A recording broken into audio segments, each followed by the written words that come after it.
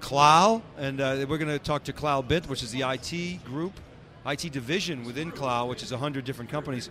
The CIO/CEO, Yossi Jan, is joining us. Yossi is to my far left, and then Haim is the CTO of Clal Bit. Now, as I said, Clal is the second largest insurance company in Israel, and Clal Bit is the IT group division within Clal that services 100 different companies within that organization. So welcome. Welcome to theCUBE. Appreciate it. Now, Yossi, you were telling me offline that it's a common model in Israel that an IT group, division, is a sort of separate entity and services many companies or multiple companies within that conglomerate, which is a little different than it is in the US. Oftentimes that may or may not be the case. A lot of times it's very much embedded. Talk about that a little bit. What's that model like? Well, we're working on yearly, maybe multiple year budget with a specific project to every company. And the decision is made by the board of the company. And then we are following a specific budget to every project during the year, or if it's a multi-year project, then we are working on a multi-year budget. The way is that actually we have an accountant that follow the budget and the projects and monitor in every month. So time and budget will be exact as planned. So how large is Clal? Clal is less than 5,000 employees and about the same number of brokers, independent brokers that are working for us all over the country. We have two daughter companies, one in US and one in England. And we are dealing with the life insurance, elementary insurance, investment house, health insurance, and so on. So very much a diversified insurance company. Essentially, you're in financial services, you're in health insurance, quite different disciplines. Yes. You service the agent community as well, is that right? Yes, we are supplying the IT system for the brokers, for the agents, and they're all connected to our computer system.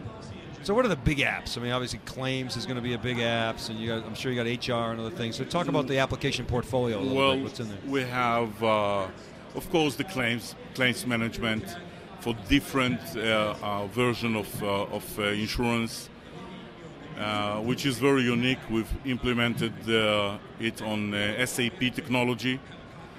Actually, I think that we've been the first all over the world to implement it, but this was before my time.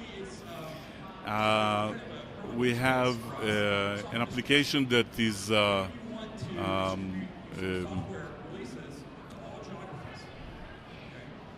on the broker's office that they can do actually most of the work until a customer gets his policy. Actually, they are working on our IT system. So that's the agent system, very important, obviously, because it keeps sales going. Yes. Okay, so those are a couple examples. All right, so we're going to talk a little bit about your IT environment, virtualization. You've got SAP, you mentioned. You got Oracle applications as well? Right. Okay. How much of your environment is virtualized? Well, we actually have almost a little bit more than 1,000 servers, and only 2 servers are now physical. We are waiting for the next release of VMware in order to virtualize those 2 also. So for my last calculation, it's 99.9998, something like that. 4 nines. Yeah. You're 4 nines virtualized, which of course, if that were your availability figure, you'd be in big trouble. But if you're virtualized, that's a good number. Yeah. And that's the physical hardware. How about the application portfolio? What % of that is virtualized? Well, actually, everything runs on virtualized servers. That's SAP. That's we have Siebel from Oracle, all of our Oracle databases, all of our SQL databases, we even have very old legacy applications. We have an application that was migrated from a Unisys mainframe into Micro Focus COBOL, running on top of Red Hat Linux over VMware. So that's 1960 technologies running on the 21st century technology. Is Oracle friendlier toward VMware in Israel than it is in the United States, or is there a lot of this going on? And no, there's a lot of this going on, but in their favor I could say that when I do open a case for any technical problem, they do not ask me if it's virtualized or not, they just solve it. And we did a little technical thing by, I don't know how technical you want me to get. Get as technical as you like.